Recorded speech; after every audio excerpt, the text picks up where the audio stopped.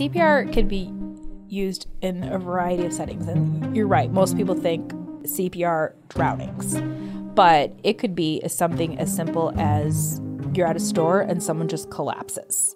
Because you don't know when it's going to happen. Most of the time when people go into cardiac arrest, when their heart stops, 80% of the time, it does happen outside the hospital setting, which is why it's so important that we have more people that are trained in CPR because you don't know when it's going to happen. This is episode 148 with Kerrie Zakaras of Desert Education Solutions.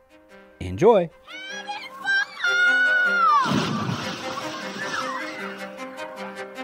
Welcome to your go-to podcast for the pool and spa industry. My name is Tyler Rasmussen. And my name is Greg Villafania. And this is the Pool Chasers Podcast. All right. Well, thank you for coming down to the studio to be with us here today.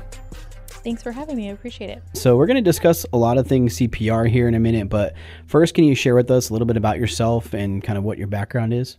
Sure. So first of all, my name is Kerrie, and I am a nurse by day and superhero by night, where I teach CPR. But first and foremost, I am an RN here in Arizona. I'm originally from the Midwest, and I started my nursing career back in the 90s before either one of you were born. We were born. So, were you? Okay, all right. We're born in the... I'm my 80s baby. Yeah, okay, 80s all right. babies. Okay, well, I could have been your babysitter. I was born in the 70s then. There you go. I'm training a lot of new people these days, and they're like, you're the same age as my mom. And I'm like, oh, no, go over there. Thanks. That's awesome. I make references to stuff. It's lost on them. Because you're old as F. Thanks. Yeah. I appreciate it. That's how I feel these days. Yeah, so I was trained back in the 90s when my hair was much bigger. And then I came out here in 2008, and I've been working as a nurse. And then my husband and I started our little CPR company in 2012. Nice. You said you're from Chicago, right? Mm-hmm, the Chicagoland area. A lot of people from Illinois say Chicago. I'm actually from Evergreen Park. The Windy City. Do you know why they call it the Windy City? I want to say the wind, but I think it has something to do with politics. I don't know. Yeah, you got it. They, I think what I've heard is it's actually the politicians. They said a long time ago it's because they were full of hot wind, and they named it after that. But pretty sure that. But I've heard that there's a good gust that comes off the lake as well. It's a breeze. A breeze. It's a breeze. The lake effect. So you took your first, you said travel thing in California before you, and then where'd you go? Actually, I came to Arizona. I took my first travel assignment. I worked all through Illinois and Indiana, and then I kind of needed a break from that environment, and I decided to dip my toes into travel nursing, and I went to California, and I loved the assignment. I had a great time there, and then I got offered a position here, and I never left. So, When you went to California, you thought you were going to be by the beach, didn't you? I did. I thought I was going to be in Fresno Beach. And I was in Fresno. Sad day when you were in Fresno. Are you being funny, or is there actually a Fresno Beach? There really is a Fresno Beach. Apparently, it's called. There's it's a called city. Fresno Beach. Like, not that Fresno. It's not like a city called Fresno Beach, but there's a beach named Fresno down by the LA area. And you thought that was where you were going. Somebody sent you a map, huh? Where Fresno looked like it was trick you. Well, I didn't check close. the map. I just remember Pauly Shore was being down on Fresno.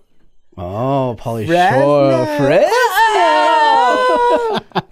So I let my inner Pauly Shore take me to Fresno, California. And I get off like at an airport, and they don't even have those little runway things. You literally get off the stairs onto the tarmac. And I'm like, where's my little runway thing? And they're like, no, you got to walk across the tarmac. Yep. So Fresno Airport is not very big. there's literally the guy who takes your ticket, puts the luggage, and I'm like, if you start flying this plane, I am walking home. There is no way. I mean, you're in these little like puddle jumpers. It's ridiculous, but That's awesome. Well, I almost stayed there. You almost stayed there? I almost did stay in Fresno, but I really loved Arizona. So That's good. We love it too. We're still here, so. yeah. When you come out of a Midwest winter and you come out here and you're like, oh my gosh, this is amazing. Yeah. So. Well, you can hide from the heat. You know, you can get a job indoors or be in your truck. You get snowed in. There's not much you can do about that. No. Unless you got one of those like Elon Musk fire torches that he likes to play with to like just torch all the snow. But Those are a little hard to come by. So Yeah, there was a shortage of those, actually, I heard, for the winter season. the ice cream man out there just sell those.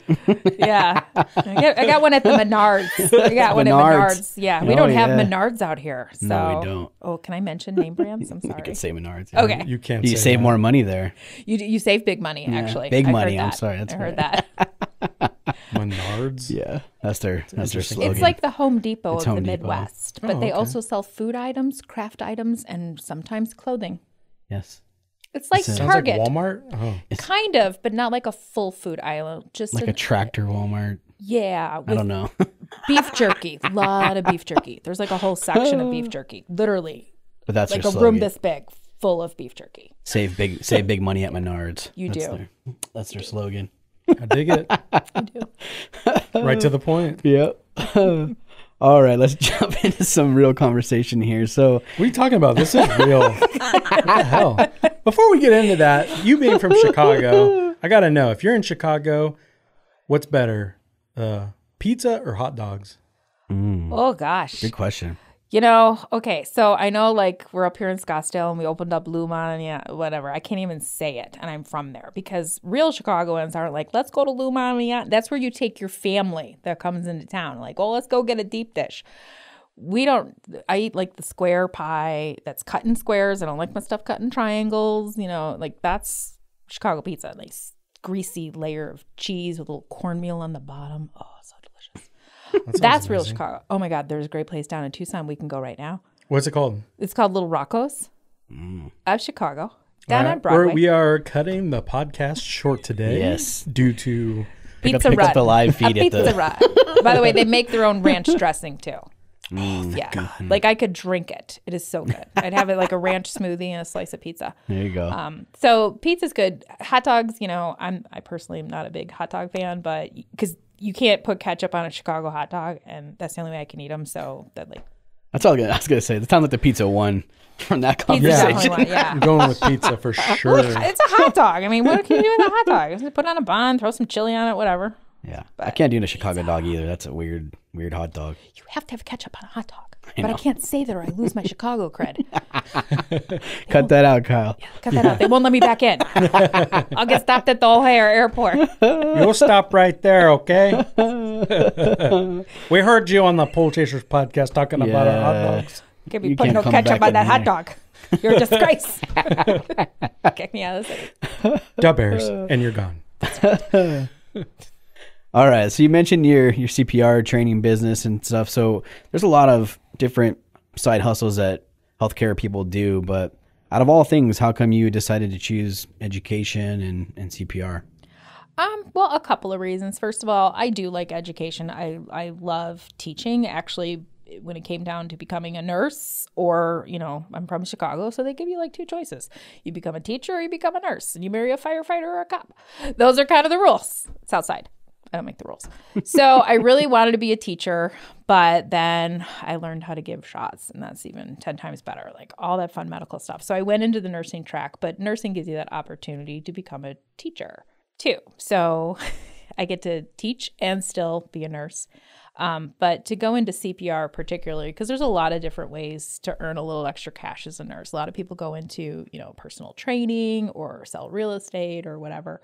But I decided to teach CPR mainly because there's not a lot of places out here that teach CPR and have a physical location like we do. There's a couple, but there wasn't a lot. And most people think that CPR training's just for healthcare people, and it's not. It's available to just about anyone. And I also suffered a personal loss in my own life, and I attribute some of that loss was to the lack of him receiving CPR at the time. So, which I can tell you a little more about that. Yeah, sorry to hear that. Can you share with us what happened exactly? Yes. So my first husband, it was 2004, and he was on a work job, and they were putting in, this is 2004, so they were putting in coaxial cable to have internet-enabled cash registers. So he was working for a large company putting in these coaxial cables, and while he was putting them in, There was some old electricity left in the ceilings because these are some old buildings. He was in Chicago when it happened. These are old buildings, so they don't always have accurate blueprints and floor plans. And they were working in an area there shouldn't have been electrical wires, but there were. And he was electrocuted. Unfortunately, when at the time he was electrocuted, he was on a ladder. So he fell. When he fell, the crew that was with him called 911. And due to the nature of it, I was able to hear the 911 calls, and it was horrifying because they didn't know what to do. And the 911 operators, they do a great job. They're able to talk you through just about anything, but they're also operating completely blind. They can't see what's happening. So they have to rely on the bystander to tell them what was happening. And they kept asking, well, is he breathing? And they kept saying, yes, he was. Because when people do go into cardiac arrest, they make these agonal type breaths that kind of look like real breathing. So it's hard to distinguish for the lay rescuer whether or not they're breathing or not. And they didn't know how to check to see if he had a heartbeat, to check a pulse. So they kept saying, well, yeah, I think he's breathing. I think he's breathing. And then finally, about 7 minutes in, somebody said, I don't think he's breathing. Blood's coming out of his mouth. So then they were instructed to start CPR, which they didn't know how to do it. So then they had to give them further instructions. So it was 7 minutes before he actually started to receive CPR. And that's 7 minutes too long. So He died as a result of his injuries. And at that point, I was just amazed at how many people didn't know that they can actually get CPR trained. So, well, we're both extremely sorry to hear that. That's a very unfortunate situation. And hopefully for that company anyway, maybe they've taken CPR a little bit more serious. Hopefully everybody listening to this understands how serious this is. Any one of us can be in a situation where we could save somebody's life or vice versa. Something happens to one of us, and hoping that others around us know CPR. If you're at home, hopefully your wife, your kids, or you yourself on them. Everybody needs to know. But thank you very much for sharing that story. Yeah, you're welcome. And like I said, I just want people to know that it happened to me, and I'm a nurse. You always think like, well, that kind of stuff doesn't happen to people, and it does, and I just thought it was important to kind of branch my little side hustle into something that could benefit more people. So that's how it all started. Definitely. Thank you. Yeah, thank you for sharing it. So that kind of gave you more of a passion to teach CPR then, Yeah. Yeah, definitely. Definitely did. That's good. So for people that may not know, can you explain what CPR stands for, why it's important, and what it means to be certified? Sure. So CPR, and by the way, I always forget acronyms. I'm horrible with acronyms. I was like cardiopulmonary resuscitation because it just became so innate in me. It's like I teach CPR and I know exactly what it is. But when people ask like, what is CPR? I'm like, shoot, what is it? Oh yeah, cardiopulmonary resuscitation. So basically you're learning how to pump the blood for someone who can't pump it themselves. And it involves more than just doing compressions. It's a 2-year certification. And, obviously I think everyone should get it. Is that how long it's good for? When you get CPR certified, it's good for 2 years? Yeah, when you take a class, you get a certification card, and it's valid for 2 years for anyone, whether you're in healthcare or a teacher or coach. Whenever you get CPR training, they recommend renewing about every 2 years. Okay, very good. In what situation would somebody need to know CPR? For instance, somebody might have heard your story, your testimony on your husband, and they might not think that CPR is something that could have helped that situation. So, just kind of more broad. I know this is Pool Chasers and we're talking about swimming pools, which I think a lot more people associate CPR with swimming pools and bathtubs and things like that. But what are the situations where CPR is actually needed?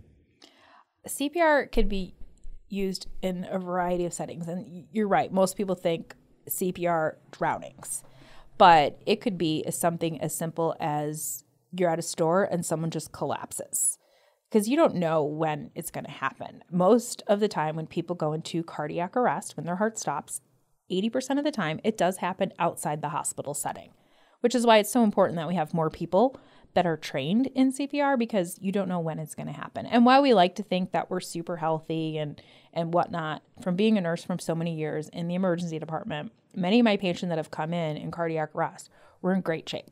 And they were doing things like playing basketball and they collapse. Or, they were driving and they got into a car accident. They think like, oh, well, they got in a car accident, but turned out they had a medical event. And when you have a heart defect, you don't always know that you even have it until your heart's under strain or it's just time and place. It could also be from choking. People can go into cardiac arrest from choking. And that's a big one if you have kids. Choking is a big one. And that's also part of CPR training. So we don't just teach how to revive someone, we also teach how to prevent it as well, because that's really the goal, is to prevent cardiac arrest from happening. So we teach people how to relieve choking in adults, children, and infants. So ideally, it would be the goal of any CPR company to have CPR training for everybody. Is that realistic? Probably not. But the more people certified, the better chance of survival you give just about to anyone who goes into cardiac arrest. And what exactly is cardiac arrest? So that's actually a really good question. We get asked a lot in our classes because, when you hear news stories, you hear like, oh, well, they had a heart attack or they went into cardiac arrest. Those are two different things. So cardiac arrest is what happens when anyone, whether they were a drowning victim, they were choking, or they had a heart attack, their heart literally stops for whatever reason. It could be from a number of reasons. It could be from drug overdose. That's a good one. It could be from lack of volume. Either they were dehydrated, and let's face it, this is Arizona. People dehydrate. We see it all the time, right? Every spring break, those people come out here from like, oh, let's go climb Camelback. I was just about to handle it. Yeah. And they're like, don't take any water. There's no bathrooms. So they don't bring any water, and then they're climbing the mountain. It's really hot. They dehydrate, and your body is like, 70% water, and there's just not enough volume for the heart to even pump. Or they're in a trauma, and they lose their volume. It could be from a severe infection. Your heart, when you have an infection, your body literally starts producing, it's called acidosis, but your body produces basically an acid. And it's kind of like, think of your heart as like your gas tank. Okay, if your gas tank goes dry, you ain't going nowhere. You get electrical disturbance in your car, you're not going anywhere. Someone dumped acid in your gas tank, you're definitely not going anywhere. So all those reasons have to be addressed when somebody goes into cardiac arrest. Or, I'm from the Midwest. We also lose people in the Midwest to hypothermia because they literally froze. Yep. So their heart stops from those reasons. The goal is to restart it. And the best way to restart it is just to be the pump. Start compressions. So what's a heart attack then? A heart attack is a blockage to the vessels of the heart. So the heart's actually two systems. It runs an electrical system and it runs a pump. And the pump is fueled by little arteries that are giving it blood. So the heart has its own blood supply. Not only does it pump your blood, but it has a blood supply. And when the heart has a heart attack, there's a blockage in the blood supply to the heart, which causes it to arrest or start to feel that pain. Because most people, when they have a heart attack, it's kind of very similar. Like, have you ever sat on your foot and then after you've been sitting on your foot gets really tingly? Oh, yeah. Because you cut off the blood supply. The same thing happens to the heart. So when someone has a blockage in their vessels, the blood supply is cut off. So they start to feel that tingle. And you already know, like, the real pain from your foot falling asleep isn't when it falls asleep. It gets kind of tingly. Where does the pain really start? When you get up and start moving. That blood starts flowing again. Tickles. Yeah. And then you get that incredible pain. And then you're like, feel like you're going to die. And then you want to cut your foot off. And then it's fine. The heart kind of does the same thing. Oh, God, this is the worst. That's why there's those different too. things where they say when you feel certain things in certain parts of your body that you might want to be careful because like you could be about to have a stroke or, something like that. Yeah. Like changes in vision could be a sign of a stroke. Headache can be a sign of a stroke. Jaw pain. I can't tell you how many patients I had that came in and they're like, oh, I think I have that TMJ. And I'm like, sweetie, you're having a heart attack. And they're like, no, that's impossible. I do yoga. And I'm like, oh, wow, that's great. So you're still having TMJ? a heart that mandible, where like that pain you get from your mandible, your jaw being off. Oh, it sounded like a sandwich. No, it was very trendy in the 90s to have TMJ problem, like that clicking in your jaw, Never heard of that before. Well, that's because you're younger. Yeah. You weren't old enough for I the was TMJ. just crawling around. People smacking their teeth. People are going to think like I'm a little old lady. No. The heart basically can stop from a number of reasons. Having an MI doesn't necessarily mean you'll go into cardiac arrest, but it certainly is a reason why the heart does stop because it's just not getting any flow to the muscle itself. So heart attacks can lead to cardiac arrest, but cardiac arrest happens to anyone that basically the heart just stops pumping. So. Right. And who should be CPR certified? Because it seems like it just covers like kind of a wide range, different types of situations. So in your eyes, who do you think should be CPR certified? Everyone. It's a good answer. That's what we were thinking. It is. Everyone. Everyone should be certified. Several states have actually passed. Arizona is one of them, has passed a law that every high school student will learn about CPR before they graduate. And Illinois passed a law. Most of the states where these laws have passed, it's been because there's been a tragic event and they want to prevent cardiac arrest from happening in the high school settings and in the younger grades. We've had a couple kids here that have made the news with cardiac arrest and survived. So Illinois has a law. Arizona has a law. How they do their training, they didn't really specify, but all students graduating from a high school in Arizona has to have some type of exposure to. Doesn't mean they have to be certified. They just need to learn about it. Right. Well, being a nurse, are you seeing incidents where there are drownings from swimming pools and things like that? Yes. I've worked many drownings. Sometimes we'll have 2 in a day. Arizona is second in the nation, right behind Florida, in drownings. Because we're in a desert, but, I'm from the Midwest. First thing I did when I moved out here was make sure I got a house with a pool. Right. Because we think it's going to be 120 and we're going to live in our pool. So everyone has a pool. So yeah, we're number 2 in the country for drownings. It's pretty high. Yeah, that's super unfortunate. We're going to take a quick break, but when we get back, Kerrie explains the fundamentals of CPR and what you will learn when you take a class. She also shares a few scenarios where knowing CPR would be beneficial when working around water. This episode of the Pool Chasers podcast is brought to you by Primate Pool Tools. By now you've heard us talk about our friends at Primate Pool Tools. Bottom line is that most pool poles are heavy or awkward to use. Don't you agree? Primate understands that, and that's why all Primate poles are made with aerospace-grade carbon fiber, which offers 10 times the strength of aluminum at half the weight. The first time we used a Primate pole, we could not believe how light it was and how easy it was to maneuver in the water. And Primate Pool Tools continues to lead the way in carbon fiber technology by now offering stainless steel versions of their flagship 2X and 3X models that are ideal for heavy vacs, as well as custom limited edition designs and brand new custom grips. Best part is, they're made here in the USA, and they have a customer service department that will actually pick up the phone. So, what are you waiting for? Go to primatepooltools.net by clicking the link below, or check them out by listening to episode 104 for all the details. So for people that might not have any idea about a CPR class, what exactly are they in for when doing this? Like, how long does it take, and what is actually involved in this in-person class?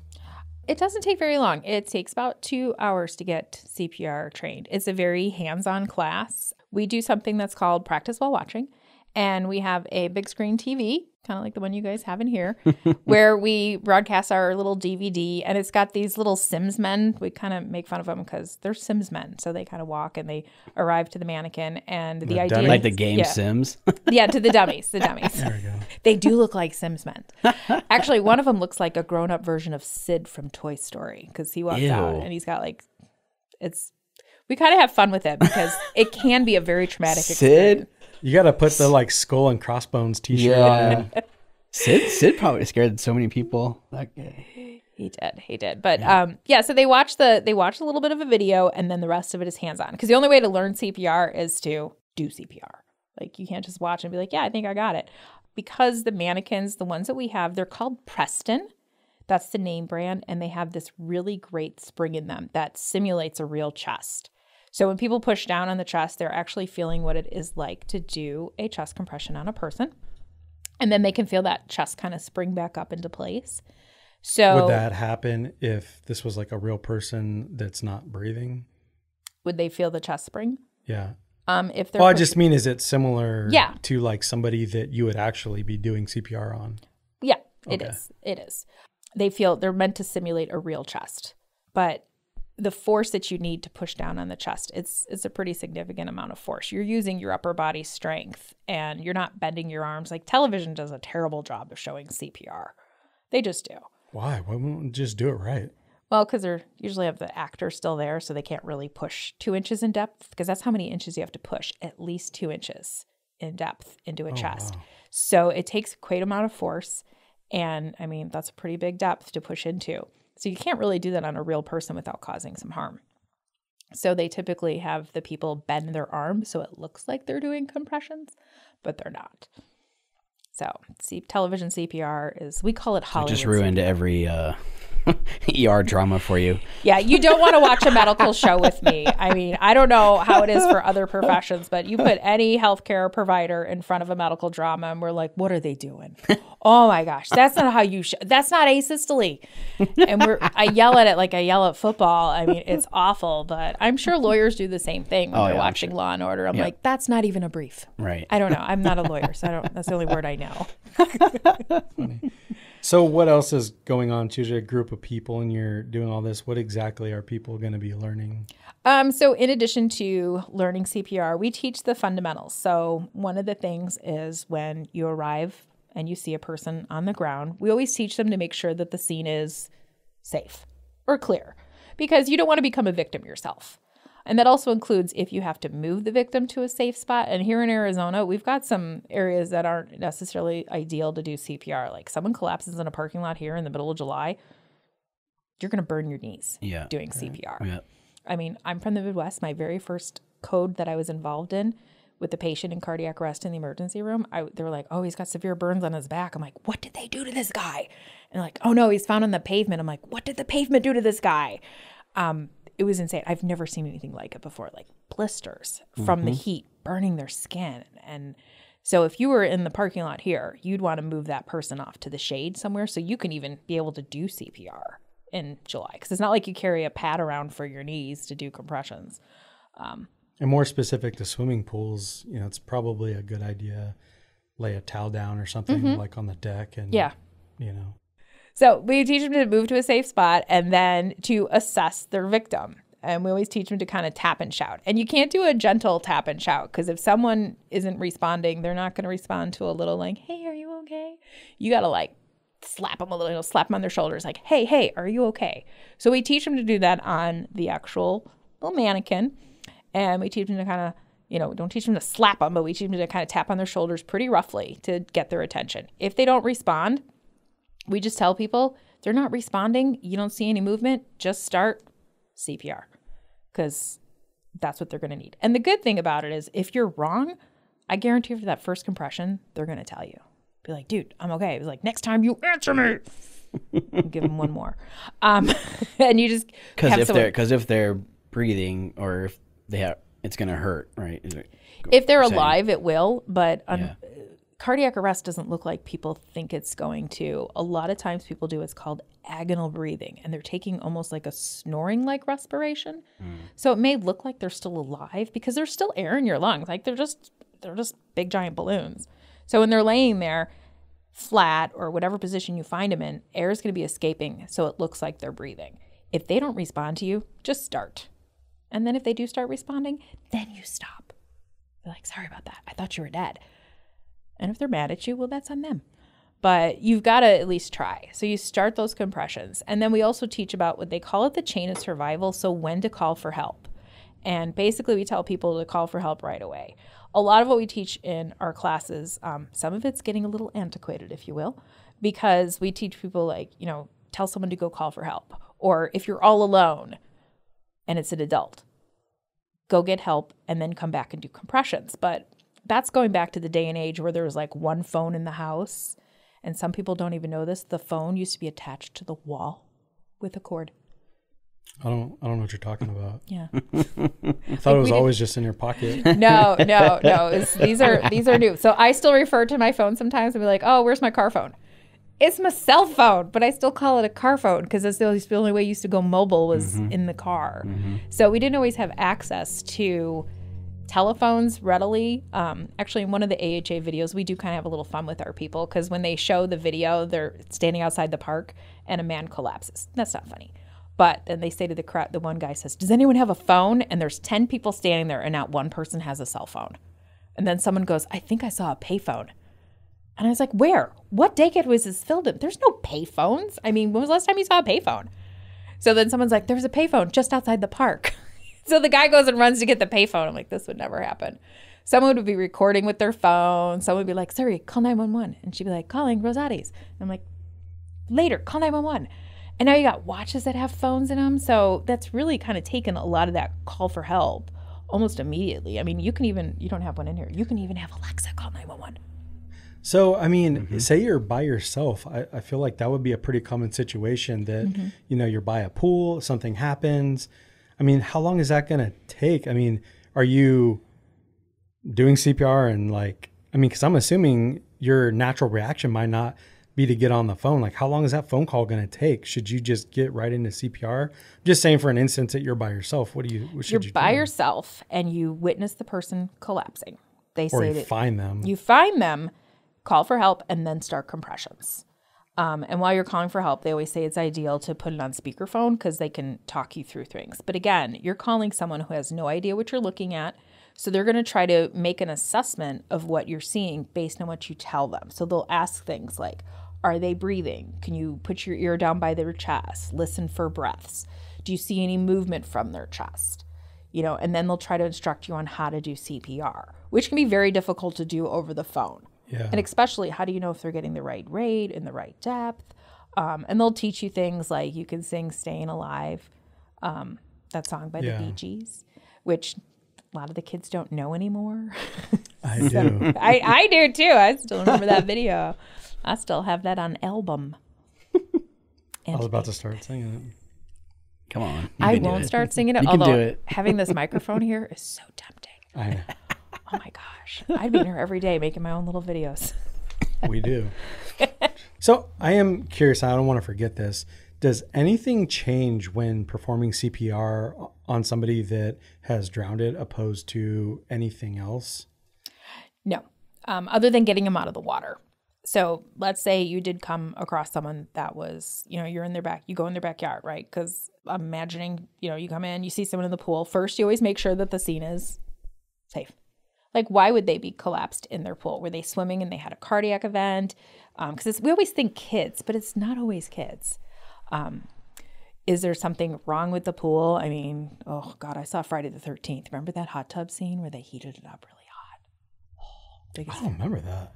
I don't remember it either. You don't remember that one? Mm-mm. It's Michael Myers. Okay, who was Michael Myers? Halloween. Thank you. It was Halloween. Remember he heated the hot tub and he boiled those people? Oh my God, that was scary. I knew that dude was a pool guy. I knew it. He knew how to bypass those settings to get it above. Yeah, he did. And he boiled the people in their hot tub. And that was like my biggest fear. We got a hot tub. I'm like, is it too hot? I don't want to just get in because I don't want to be Michael Myers. Yeah. That was Halloween. Oh, I forgot. Halloween. Yeah. So you want to look to see what could cause them to collapse. I would think an electrical with the wire would be another common one. So, yeah. That's a big concern. We put lights in our pool. So you want to make sure those are always in working order and things like that. But it could be electrical. So you want to make sure that you don't become a victim yourself. Or jumping off the roof. Because I've done that. Yeah. Jump off a roof and hit your head on the... Yeah, don't do that. We're not giving permission for that. I'm just saying you might be thinking like, what could possibly happen to an adult? Right. But like an adult could very well, jump off their roof or something stupid like that. And they're, you know what I mean? Oh my gosh, that happens more than you know. People jumping off their roof. Sure it does. Try to jump into their pool from the roof. And it's like, why would you have a diving board? Or they're not diving pools. A lot of these pools here in Arizona are like play pools. They're not that deep. Right. It's like, you can't jump off your roof. Yeah. Why'd you dive? So anyway, pull them out of the water. So you got to pull them out of the water. And then, get them on their back and start compressions. Now, water is going to be coming out of them. And they may also vomit. But that doesn't mean they're alive. And that's one of the other mistakes people make. And this is going to be a little gross, but when you do CPR, it's not like when the person had their last meal.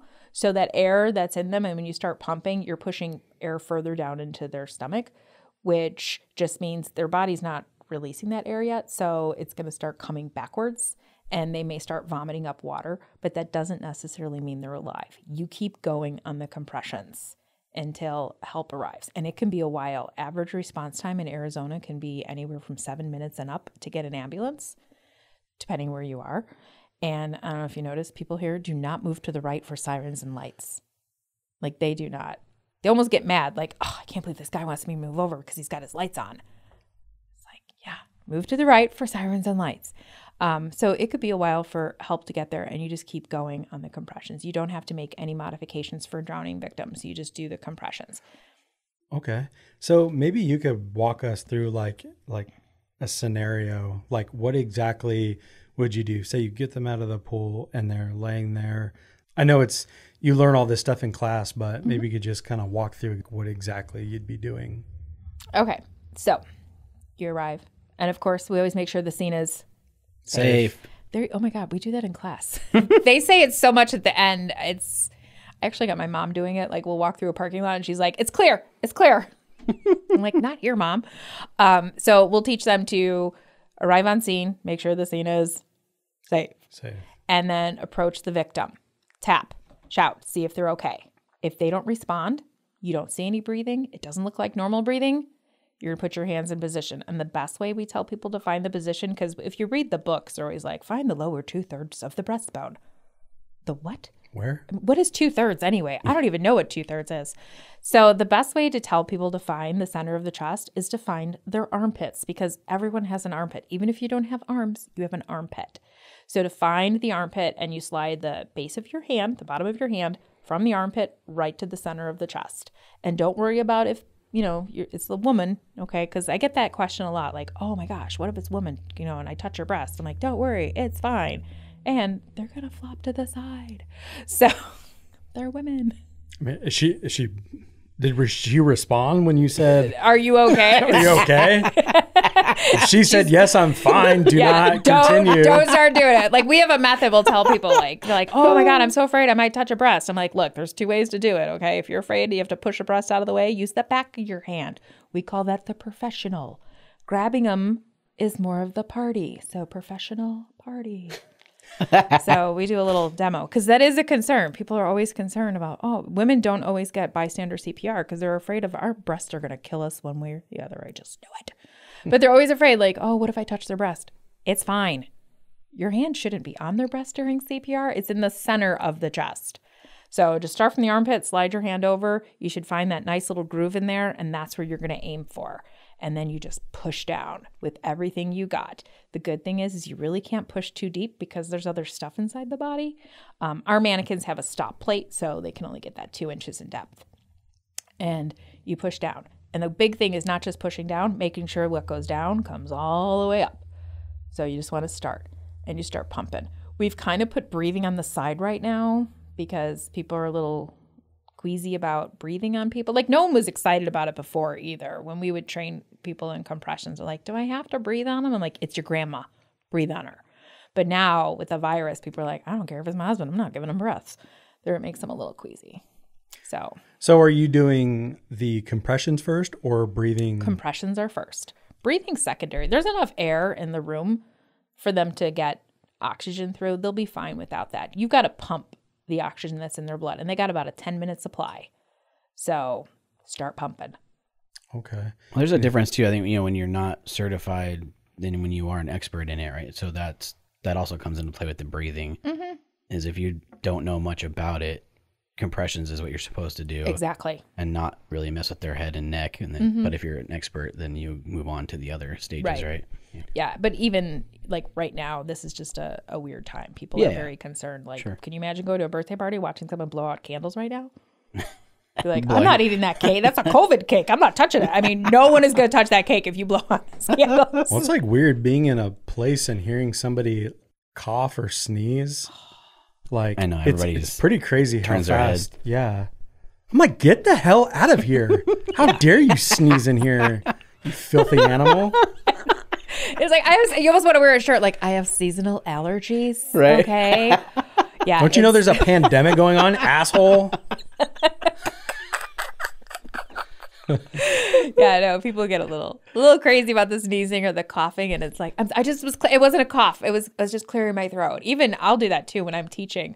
My throat gets a little sore because I'm kind of, I'm not yelling at them, but we're excited when we teach. We keep the energy pretty high when we're teaching, so I'm pretty loud, and I'm talking over the sound of it because our mannequins actually make a little sound.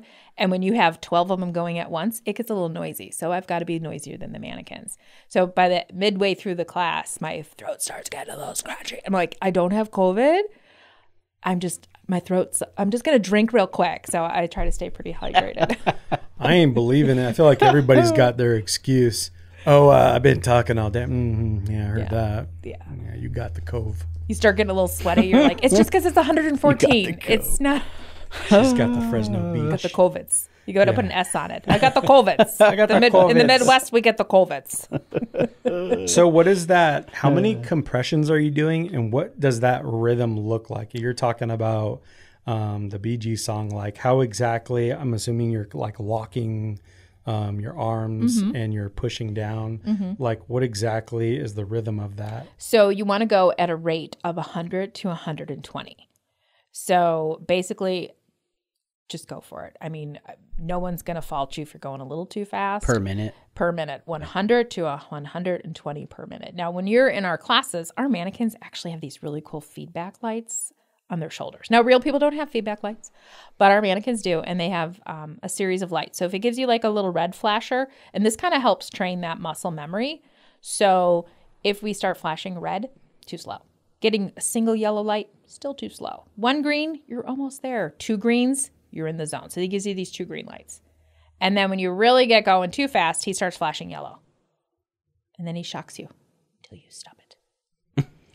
Because technically, how many He does not shock compressions is that? Like you're trying to do like 1.5 a second? You're trying to get 100 to 120 per minute. So in about an 18-second cycle, you should be able to get about 30 compressions every 18 seconds. That's math I can't do.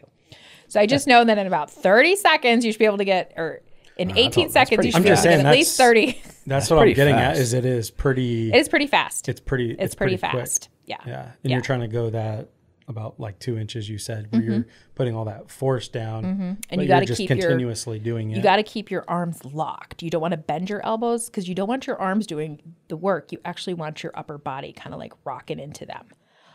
Putting your weight into it. Yeah. Yeah. And we teach them different ways they can hold their hands because depending on the age of the person doing the CPR, like you can interlock your hands like you're doing like a volleyball serve. And that works. You can also just lay your hands on top of each other or grasp your wrist. That's actually how they train in Canada. They do this little wrist grab thing. We call that the Canadian. It's just how they train to grasp your wrist. So you could do a couple different methods. The goal, though, is to keep those arms nice and straight. Shoulders should be above your hands. So you're kind of just like moving in one solid motion. You don't want to come in from the side. You just want to hover those shoulders right over the center of the chest and just push as hard as you can. And as fast as you can and start getting that little beat. We mentioned the song, Staying Alive by the Bee Gees, which is available on iTunes. No, I don't know. I can't tell, by the way. There it is. But it's not that part of it. That was a pretty good. No, it's the Staying Alive. Yeah. Staying Alive. Don't do it to that. Don't do it to that. We actually teach for the younger kids because they don't always know that. So there is this dreadful song. Baby. No, Baby Shark. Oh, Baby Shark. Baby Shark. Yeah. Yeah, we got the bee reference. Shark, speaking of Canadians, Baby Shark, do. That's a lot. Yeah. Baby Shark, do. That's quick. Yeah. Baby Shark works, and then so does Row, Row, Row Your Boat. So that's definitely an old one. Yeah, but it works because everyone knows Row, Row, Row Your Boat. I mean, I don't want to be talking to some 10-year-old and be like, well, the Bee Gees, and they're like, the what? Yeah. Justin Bieber? What? Is that a Drake song? I don't know. Row your boat. But you're trying to mimic a real heartbeat, right? So that it's pumping blood as fast as it would normally, or try to get to that. Try to. The thing is with CPR is you're never going to really emulate what the body can do. Right. Because the heart normally only beats between 60 and 100 beats per minute. And we're telling you to go faster. That's because your compressions are only going to move about 25% of the blood volume that the heart normally does. So you have to go faster than that normal 60 to take it up to about 120, just to be able to circulate about 25% of the blood. And why do we need to circulate the blood? Well, your blood has oxygen, and that needs to get to your brain. Because unlike what we do on TV, we cannot print a new 3D brain. We can't do a brain transplant. The brain is the control center, and we need to be able to get oxygen to their brain. The goal is to improve their survival because we can bring a lot of people back, but we want quality when they come back. So we want them to have perfusion or blood flow to their brain. And that's why it's so important. You just got to start pumping on that chest. That's why the breaths are really secondary, because you're not only thing you're doing with your breaths is you're forcing air that's in the room into their lungs. And they're going to get that naturally. Some of it's going to go in. So focus on the compressions, because that's the key, because you got to circulate that blood to get the oxygen to the brain. But the goal is to make that oxygen moving the flow so that when the emergency people get there, they can revive them and they're better chance of being normal again, or as close to normal as you can be. You know, if they lay there for 7 plus 10 minutes, there's no oxygen going into their brain. So their chances of, even if they do revive them, are not going to be that good. Exactly. We're going to take another quick break. But when we get back, Kerrie talks about using an automated external defibrillator, how often you should get certified, and why it's so important to stay under control in an emergency situation. This episode of the Pool Chasers podcast is supported by PoolRx. Well, it's that time of year again. PoolRx is having their Spring Big Sale event. That means it's time for you to stock up for the summer. When we're running Brothers, this was one of our favorite times of year. We got a discount on the product, but more importantly, we were setting our pools up to be successful and reducing chemical usage, which saved us a ton of time and money. Let me tell you a little bit more about the product. PoolRx eliminates and prevents all types of algae, reduces chlorine demand, and lasts up to 6 months. With PoolRx, there is no need for phosphate removers, clarifiers, or other algicides. When using PoolRx, you will see high-definition water clarity. I mean, the pools just pop. Right now, you can get $15 off a 4-pack of blue units and $17.50 off a 4-pack of black units at your favorite distribution location. The sale ends April 30th, so get them while you can.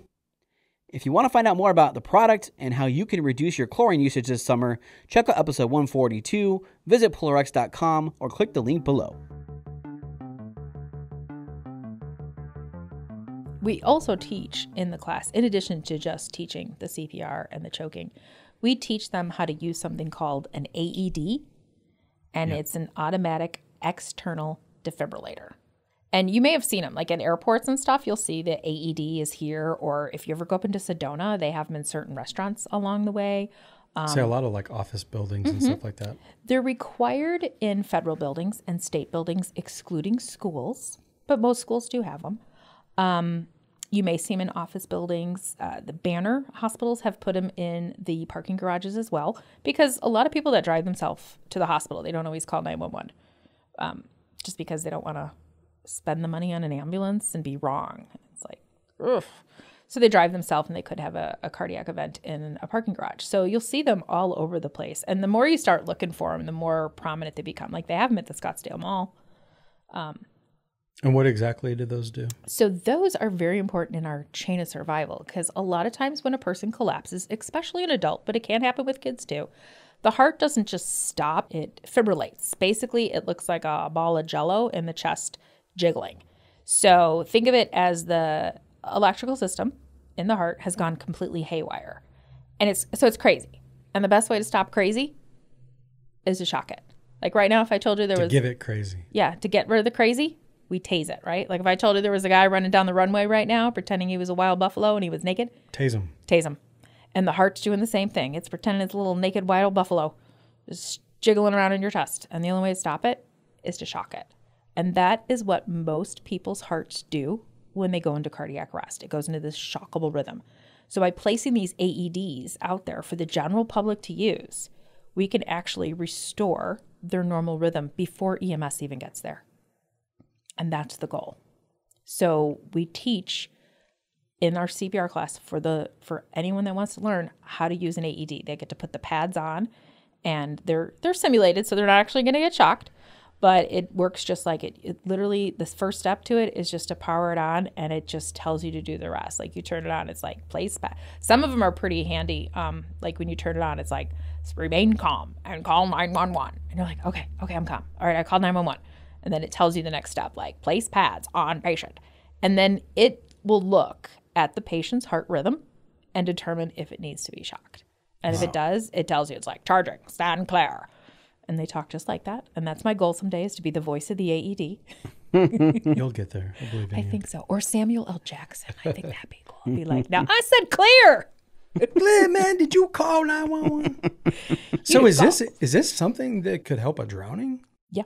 Yep. Because when the heart stops, you don't know exactly what is going to cause the heart to stop. Was it a cardiac event that they had while they happened to be in the water? It happens. Kids, it can happen to them. Adults. It could be a choking incident too. You know, like I have a swim up bar in my pool because I'm fancy. Look at you. Oh, you're fancy, huh? I did. Well, if I'm going to have a bar, it's going to be in the water. That's where we watch football in the fall. That's awesome. In front of the swim up bar. It's a big selling point to my Chicago relatives when they come out. Heck yeah. It's kind of my bragging. Like, well, we have a swim up bar. So we tend to eat in our pool a lot because you have a swim up bar, you have to eat in the pool. Oh, for sure. Yeah, it's just fancy. It's how you really make those Chicagoans jealous. Have a swim up bar. So it could be from another number of reasons, but often the heart, they say it's like something over 87% of the time, it is a shockable rhythm that a person presents in. So having an AED by a public pool definitely does help, and you will see them at pools. You'll see they have AEDs everywhere. What do they look like? They I used to say they look like little records, like old recorders from the 80s, but most people don't know what a recorder is from the 80s. Not like the flute one you play, but a cassette recording tape. It kind of looks like the flux capacitor from Back to the Future, like the case for it. Yeah. It kind of looks like looks like a little money case. A lot of times they're in a hard shell case, and then the device itself is not very big. Looks like an old computer out of the 80s, and there's these little sticky pads you put on, and there's pictures. Like, they made them super user friendly. Is it a certain color, or they can vary. Yellow, they could be white. There's one brand, they're circular, so they just look like a space thing, but most of them are kind of a square. So, and we have little practice ones for everyone to try, and they light up and they flash, and it talks you through it. And then the cool thing about using the AED is that a lot of them, they tell you like shock advised, stand clear, and then the light flashes red and it's like, press the shock button now. And then you shock, and then it tells you resume CPR. And then it starts doing a little to keep track. So you're supposed to click when it clicks. Wow. Yeah. So it's pretty awesome. It is pretty amazing that they do that. And it's got like a little chip in it. So EMS can take firemen and our paramedics can take that little chip, and we can put it into a computer, and it will tell us what it recorded. So how long CPR was in progress, what rhythm it shocked, how many times it shocked, because the person doing compressions has got a lot going on. They're not going to remember all that information. They're not, especially if they don't have a medical background, they're going to be like, I don't know, what time did it start? It's going to feel like a little time has passed. It may only been a few minutes, but for that person, it may seem like a few hours have passed, or 30, 40 minutes. And in reality, it was only 2 or 3. So it gives a nice recording of what happened. They're kind of like the black box of a plane, but right there at a pool. Yeah. So, and they sell them at Costco. Oh, really? Yeah. And Amazon. You can get anything on Amazon. Anything. Mm-hmm. Anything. Sorry, Jeff Bezos. So in your opinion, do you think 2 years is too long? Because I think people may think that you get this certificate and all is good, but you probably need to ask yourself, if a situation was to happen, do I really remember all the steps I need to take in doing that? Like, in your opinion, how often do you think you should be doing it? If you don't do it, then you should probably renew at least yearly. Yeah. But the certificates are valid for 2 years. That's the minimum. Just because that's the minimum doesn't mean you can't do it more. If it's not something you're going to use, then by all means, definitely attend another refresher class. We always tell our students too, like, if you just want to come back and sit through another class, you don't want to get certified again, come back and sit through another class. Let us know you're coming, especially now because we have limited seating.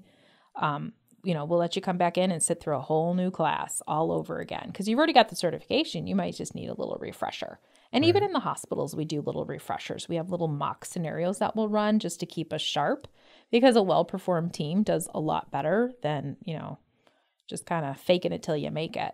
Right. So we definitely encourage that. We work with several different up here in the Scottsdale area. We go to a couple churches, and oh my God, those are my favorite groups to go to, because they want to do it. They want to learn about it. And we'll have little 80 and 90-year-olds, and they're getting down on the ground. They're learning how to do CPR. And I'm just like, you go, you get them. And we can make some modifications for training, because, CPR training, like, we typically train on tables. And so we have stools to elevate people, because that's more of a healthcare type setting. But in the someone collapses in a pool, you're not gonna be like, quick, get the table. You're going to do CPR where they're at, but adrenaline's going to kick in for you. So you're not going to feel your knees burning on the pavement. You're not going to feel that pain in your back when you first start doing it's the next day you're going to feel it. So we do, that fight or flight reflex takes in, and all of a sudden you've got the strength to do it.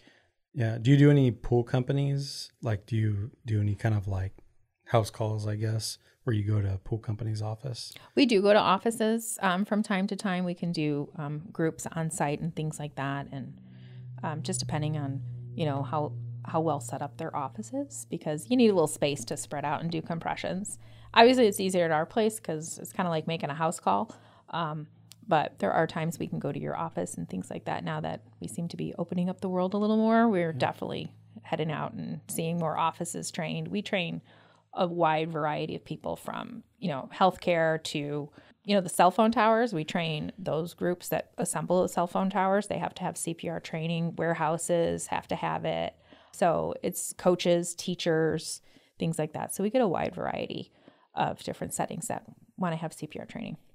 Yeah. And we, we're thinking back when we had our pool service company that, we should have been CPR certified. And as new team members came in, they should have been certified. And not so much that, a technician might run into somebody that is drowning or something like that, but you should know it, understand it, and be able to communicate that to the customer. Because at the end of the day, I think that the person that owns a swimming pool should know it in and out, and you should have that knowledge to speak to them about, like, this is CPR, this is where you can get trained. I can send you an email. There's information on my website. Like, you, your husband, your kids, everybody needs to know this stuff, so we're that, everybody's aware. And if an incident does happen, there's birthday parties, and it doesn't even matter. Somebody doesn't have a pool, like, you go on vacation at a hotel or you're at the beach, or there's so many different situations, and that's just water. Mm-hmm. There's just so many situations where you can step in to help. And like I said earlier, and vice versa, you would hope that if something ever happened to you, that the people around you, somebody would know CPR. And I think that's probably a really good way to look at it. Like, if you were drowning or you had a situation, wouldn't you wish that people around you knew CPR? Mm-hmm. Probably yes. And if that's the way that you're thinking, then you should do your part and be CPR certified. In your eyes, do you think that everybody that is around a pool should be CPR certified? Oh, yeah, absolutely. I mean, we tend to think that, like, oh, I have this barrier up. Okay, I don't know if you've ever met a 3-year-old, but 3-year-olds are pretty ambitious. And when there's something they want, they're going to go after it. And from experience working in the emergency room, when I've had patients that have been victims of drowning, or we call them near drowning when we revive them, they were near drowning. Usually there is some type of barrier in place, and kids are fast. They're fast. Or there was a broken latch. And when you are the person who's coming to, do the maintenance to the pool, you're kind of looked at like as an expert. So people will ask you questions about it, like, well, hey, do you think I need to have CPR? It's like, well, absolutely. You have a pool. You don't know when an event's going to happen. It's just kind of like the responsibility of a pool owner. Like, we require them to get a fence, but then we don't teach them what to do should there be an emergency. It's like, that's great. We got you a fence, but what do you do if someone collapses? You're going to go find a neighbor? You're going to wait for the ambulance? You can't wait for the ambulance. You have to be able to act. And again, your 911 operators, they do a fantastic job, but you are listening to them. You can't see what they're visualizing. You're panicked to begin with, and you're trying to learn a new skill at the same time. Not the easiest thing in the world to do. And that's the other thing, right, is learning how to stay under control. A lot of people do panic and freak out, and everything becomes like blurry. Some people are better at than others, but you have to be able to take a deep breath and assess the situation and just slow down. It's like, let's make good decisions, because if we freak out, like, nothing good is going to become of that. And that's difficult, but that's the way that you got to do it. Shit has to happen, and you got to be able to just be calm and collective and just run through the motions. Like, okay, I'm going to call 911, put on speakerphone. I'm going to tap on their shoulder. Hey, are you awake? Are you okay? Not responsive. I'm communicating with the person on the other end of the phone after calling 911, and I'm going to start doing compressions while they're sending somebody out. I'm trying to And I think that something else is being aware of where you're at all times, you know, so that if you can hopefully say the address, but, you know, being able to access that, like, you know, we use like pool service software, like Skimmer, like being able to access that address right away, because that's key. They have I mean, they could probably have some kind of crazy caller ID, but being able to tell them where you're at. Oh yeah, I'm at Cactus and, you know, 100th and da-da-da-da-da. You know, just because there's things that you need to be able to answer. So kind of being on your A game all the time is probably super key. Yeah, I think as a nurse, one of the most valuable things I've had in my training on how to teach was actually being able to hear 911 calls, like hearing my own husband's 911 call, like just the calamity that went behind it. And the 911 operator's like, okay, well, where are you? Because he was inside a building. And they're trying to like give directions too on where they're at. They're like, we're in the left building. And they're like, is that on the west or the east side of the parking? I mean, you know, left, what? You know, you want to have good directions, know where you're at, and be able to communicate what you're seeing and accurately describe it. Because, you know, they kept saying like, well, I think he's breathing. Oh, wait, no, he's not breathing. No, he is breathing. How did they tell you to do compressions if they don't know? I mean, they can't see what you're seeing. So until we get some kind of video technology, it's not like you can FaceTime with your 911 operator.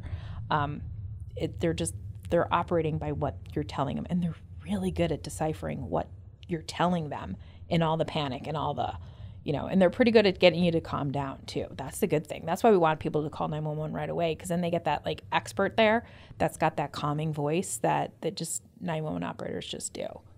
It's going to be difficult, but your chances are so much greater if you could just pull yourself together. One of the best examples, I always think about this, is that movie Taken with Liam Neeson. Yeah, where, you know, you can't even imagine, you know, your father to this daughter, she's in another country, and he's asking her questions like, stay calm, like when they're going to come in and take you, but you need to tell me what kind of shoes they're wearing and keep the phone on speakerphone so I can hear their voice.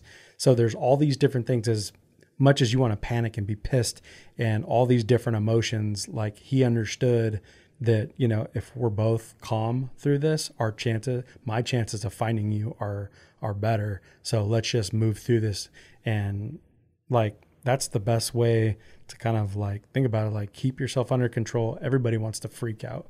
Like all of us do, but your chances are so much greater if you just keep yourself under control and just do what somebody tells you, or just figure things out and not think about like, oh, this person's going to die. They're going to die. Like, just, hey, like, let's save them by keeping ourselves together and doing exactly what we're supposed to. Yeah. It's almost like you want to slap yourself. Yeah. You might need to, if that's what you might need to slap yourself. I don't know how good of a slap you can do, but yeah, just trying to keep people calm is always difficult. But that's why those 911 operators, they're really good at what they do. I mean, they'll tell you like, okay, you know, sir, ma'am, you know, what are you seeing? Can you tell me? And they really do a good job at trying to talk people down, because they are often hysterical. So just trying to keep them calm. And then when they do arrive to the hospital setting, we usually try to have someone, when the family's with them, like explain what's going on, because it's kind of horrifying to watch. Like when you're doing it, it's one thing, but when you're watching it, it's just an absolute horrifying scene. So we always try to either get them out of the room, but they do allow family to stay. Well, pre-COVID, I need to clarify that right now. They're not letting a lot of people in, but, you know, explaining them to what's happening, because it is kind of a scary thing to watch. I mean, right. I don't even like to watch it. And like I said, when you watch TV, everybody lives. Their compressions, they don't even break a sweat. They're wearing makeup. The victim's wearing makeup. You know, they all look so great when they do it. And they're like, oh, we got them back. And I'm like, wow, they're so good. Didn't break a sweat. They didn't even break a rib. Right. All right. Well, we've reached our last break. When we get back, we talk about the different materials you receive when becoming CPR certified, how you can use them from a marketing standpoint, and how being certified brings another level of professionalism to your business. This episode of the Pool Chasers podcast is supported by Natural Chemistry. NC Brands is offering solutions for pool professionals in 2021. And they don't just mean awesome products like Pro Series Pro Blend or Pool Perfect Max, which will help increase the efficiency of any pool program. NC has also launched the new Pro Series Pool and Spa app, designed for professional use only. This app provides expert water analysis and the ability to store customer information, including photos of the backyard and water testing history. You can even email a visit report to your customers with the unique feature that links right to your smartphone's email function. Not only that, but NC now has 2 new training opportunities for dealers this year. One option for live customized sessions, and another one consisting of key training topics in a module or optional quiz format. To hear more about it, listen to episode 135 or check them out by going to naturalchemistry.com or ncprotraining.com, and you can even click the link below.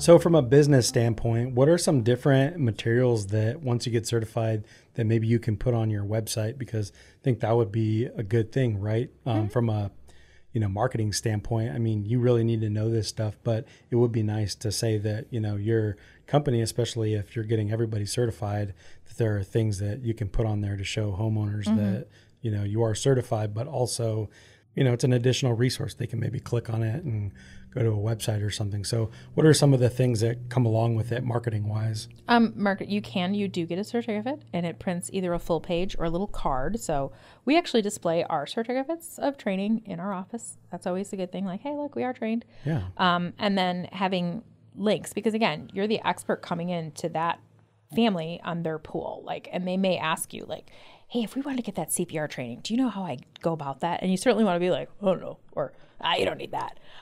Because they might need it. So wouldn't it be better to be this wealth of information that you could provide them with? Because to them, it's pool related. Oh gosh, we were thinking about getting the kids and my wife and I CPR trained. Where could we go? And it's always good to have a connection. And it might be my Chicago background too, because in Chicago area, we're always like, oh, don't worry, I got a guy for that. I got a guy. He's going to come in. He's going to hook you up. Yeah. And then I show up and they're like, oh, I thought it was the guy. I'm like, yes, that's who I am. I'm the guy for that. So, I mean, I like personal referrals too, just because it is more personal. They're probably going to ask you other referrals too, like, oh, who can do my landscaping? And you're like, okay, I can't do your whole backyard. But, just kind of having that as a little, being seen as an expert on the area that you're working in. And while it might not seem like something that they necessarily know a lot about CPR itself, but at least they go well, I got trained here. They were really great. I was in and out. And there's a couple different ways we offer the class now. We even have a hybrid version. So people seem to really like that, where they do the videos and stuff at home. So they've already seen all the videos. So when they come in, they're just doing the skills. And so people kind of enjoy that version too. And that one's been around for over a decade with the AHA, but it kind of came to light with the pandemic. People were like, oh, wow, I could do part of this at home. And it's yeah, absolutely. We always talk about being professional, and that's just another level of professionalism, in my opinion, because we talk a lot about when you're doing bids or you're building pools or things that you should be explaining water safety to people, and it doesn't get talked about enough. And I think that this brings another level of professionalism to that. And you can explain, barriers, 3 different barriers, things like that. But you can also explain this as an option, and it shows your level of professionalism as a company. And if you get your team certified in it, it also shows another level that you're going deep and everybody kind of understands the seriousness of the matter. And that anybody that's in your backyard from our team or company can walk you through this or can share where we got certified and things like that. So there's another level of giving back to the customer. Mm-hmm. Yeah. And, one thing in terms of marketing from a business standpoint, we always encourage photos. We train groups. We're always take some photos, because when you have a business, let's face it, you have some type of social media. You're not just nope, we don't believe in that internet stuff. I mean, how else are people going to find you without the internet, right? So taking some photos during training is always a good opportunity, because when I look at my social media, I don't use my social media to attract necessarily new customers. I mean, we have reviews up there, we have photos and things like that. And I always try to post stuff fun and breezy, but it's also a way to engage your customers. So they see you, they get to kind of know you a little and oh, look, here's our staff getting their annual training, so it kind of gives you a little stuff to brag about too. And it just makes it more of an activity where, people can see you actually getting it done. So we always encourage people to take photos. People like to see that kind of stuff, they like to get to know their brands. Yeah, definitely. And that's something that, we just got to keep doing. Every time one person comes in, they should share it on their personal. It's we're trying to get this to catch on. So it's if everybody knows CPR, the better off everybody will be as a whole. Because anything, I mean, we're talking about pool specifically, but having a swimming pool or working around a swimming pool, there's a big responsibility that comes attached with that. And everybody should be certified. So maybe you could tell us about the company Desert Education Solutions and all the different classes that you offer and the location, because you're nearby, right? We are nearby. I could literally walk here if it wasn't for the airport, and they don't let me just run around the airport around. You'll get tased. You will get tased running down that doorway. Be like, a nurse was arrested today at Scottsdale Airport for cutting through. Like, I don't want to go all the way on Greenway. So right up here in Scottsdale, right off behind the Scottsdale quarter, we're just right in front of the airport. So we got some beautiful views, some gorgeous planes. And then we also have an office in Goodyear to service the west side. So we kind of feel like our Scottsdale office is our North and East Valley location. And then we do have our Goodyear location, which is right off of the I-10 in Bullard, which is actually sometimes an easier location to get to because we're literally right off the freeway. And we have our 2 locations to serve you. We teach classes right now we're about 5 days a week. We're always looking to increase that with other instructors. And we offer classes for the general public. I also go to schools, things like that, and do some demos with the kids because that's always fun. Kids always have a lot of questions about CPR. We work with healthcare providers. So we have our lay rescuer classes, which is part of a brand from the AHA called the Heart Savers. And that's designed for absolutely anyone that wants to take it.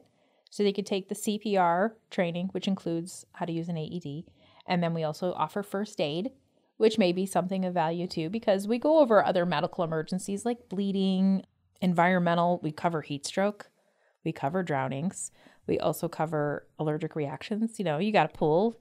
You got hibiscus because they're tropical. You have bee stings. So we cover how to, act for stings and things like that. So there's a first aid component. And then we also teach for our healthcare providers. So we teach something called Advanced Cardiac Life Support, or ACLS. We teach a pediatric version that our beloved people at Phoenix Children's take called Pediatric Advanced Life Support, or PALS. And then I also teach a class just for newborns called NRP. It's neonatal resuscitation. So we teach everything from kids all the way up through physicians, nurses, respiratory, fire, paramedics, you name it, just about anybody. So, and we train about 8,000 people a year between our 2 locations. Perfect. Thank you so much. And where can people, do you have a website or something people can find out more information? We do. You can go to deserteducation.com. We take all of our registrations by our website, as well as we have an email address. It's really the best way to reach us. Although if you do call, you'll get my mom. She answers our phones. Hello. Yeah, you'll hear it. She'll be like, "Oh, this is Desert Education. It's Joanne." You can hear the shit. People always ask, like, "Are you from Chicago?" And she's like, "Why do people ask that?" I'm like, "I don't know, Mom." I have no idea. So my mom answers our phones. We're kind of a mom and pop organization. Like, my husband is also a nurse and he teaches with me. And then my sister is respiratory and she teaches for us. My mom answers the phone. My nephew does website stuff. And I pay him to clean. Perfect. And we are taking precautions for COVID-19. We even put that on our website because, people are nervous about taking a class. We are maintaining social distancing. We got every station to have their own mannequin. So you don't share any mannequins at all. So you stay on your own station. And we give out these little bottles of hand sanitizer too that smell like tequila. Not good tequila either. Like I know exactly what you're talking about. But they're 3 mLs. They're not very big, but you get 40 little sprays. That's the trick. It does. And it's an 80% proof. I don't even know. It's so boozy. When everyone sprays, I'm like, okay, we're all sanitized now. So we've really, we're wearing masks still just because, you're breathing a lot when you're doing compression. So best to just kind of cover up. And then we have like I said, we have what's called the blended learning. So if you're a little queasy about sitting in a classroom for 2 hours, you can definitely do the blended learning where you just get to watch all the fun videos at home. And then you come in and do the hands-on skills. And that part takes about 45 minutes or so. So it's just all hands-on. And that's, like I said, that's been a very popular option right now. Yeah, seems like it. Yeah, especially for the first aid, because the first aid is a lot of video. And so they're showing you how to use like an EpiPen and stuff. So that one's kind of good to take at home because... Well, nobody wants to be the dummy in the class too. So it's nice to be educated to a certain degree before actually going to the class. So I'm sure that helps, a ton. Yeah. Yeah. Because with the blended learning, you can go back. Or if there's something you know really well, you're like, oh, okay. All right, I got that. And move on. Because some people do. They carry an EpiPen. So they're like, I know this EpiPen section like nobody's business. We even cover how to use an inhaler. So, a lot of asthmatics out here, they already know how to work an inhaler. But it's those things that they don't know about. Like one of the things we cover is burns and cool off the burn. A lot of people want to put, you ever heard of someone putting butter on a burn? Mm-mm. Yeah, okay. It was 70s children, all right? But when I was younger, I was always like, oh, she's got a burn, put a little butter on them. Butter's the last thing you want to put on a burn. So we cover burns of all degrees, heat stroke, how to recognize heat exhaustion, heat stroke, and we even cover hypothermia, which is not a problem out here. Yeah. But we do cover it. Heat stroke would be a really good one. Heat stroke is a big one. So recognizing that stuff. And we even have a class just for people who work with kids called Heart Savers Pediatric. So if you just work in a daycare or you're a grade school teacher and you want to know more about first aid geared towards kids, there's even a pediatric version. So they deal with more pediatric type emergencies. Perfect. Well, thank you so much. We really appreciate you taking the time to be on the show. This was a great conversation, and we think this will have a real big impact on a lot of people and companies. And hopefully everybody listening will become CPR certified and reach out if they have any questions about any of this. But thank you so much. Thank you so much for having me. I really appreciate it. Yeah. Hey, Pool Chasers. Thanks for listening. We hope you enjoyed the episode. To connect with today's guests, including pictures, links, and resources from everything discussed today, you can visit the episode page at poolchasers.com or click the links below. To connect more with us, you can find us on Instagram, Facebook, and Twitter by searching at Pool Chasers. If you would like to support the podcast, the easiest and most effective way is to subscribe to the show on Apple Podcasts, Spotify, and YouTube, as well as share the show or your favorite episode with a friend or on social media. Also, you can get early access to each episode by supporting us through Patreon. We know your time is valuable, so thank you for sharing some of yours with us today. See you out there, Pool Chasers.